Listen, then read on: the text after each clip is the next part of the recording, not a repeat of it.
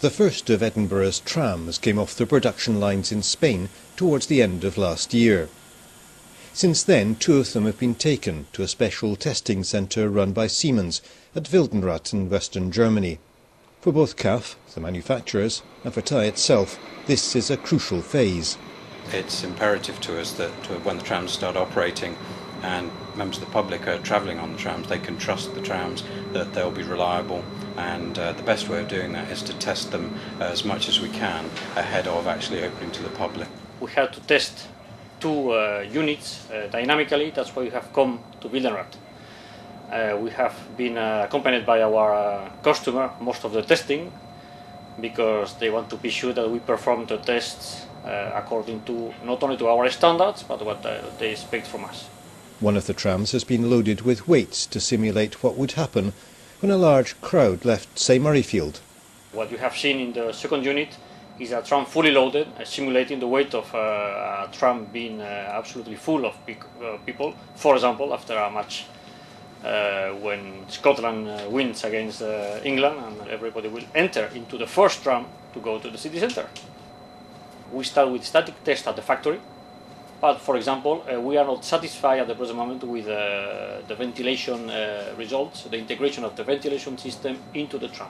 We are working, and that's why you could see some green wires around you. It's because we have sensors, temperature sensors, in order to get the right comfort for the passengers in all the range. The temperatures have to be tested. Both companies agree that the process so far has been demanding but ultimately satisfying.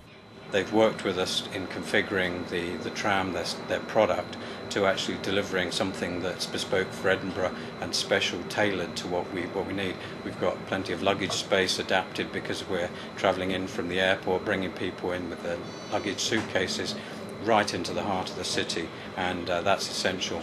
CAF have through and through worked with us to develop this tram, and I'll see it as a flagship project for them and for the city of Edinburgh. Thankfully, at each step we were able to convince them that our standards are what they expect.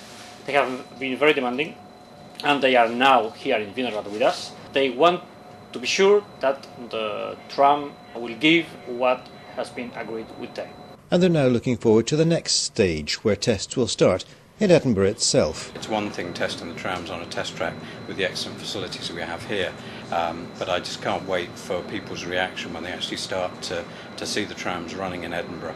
And the section between the depot at Goga and the airport gives us an ideal location to test both the trams, get some experience with them, and actually start training our drivers and familiarising the staff on that section off street, and giving people a glimpse of what's going to happen when the trams are actually running on the whole line.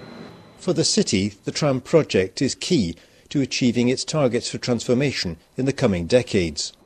It's absolutely critical to have the tram delivered for the benefit of Edinburgh, especially with regard to the economic vitality of the city, to move people about an awful lot more efficiently than is currently happening at the present time. Bring in intelligent transport systems and bring in new dynamic traffic management.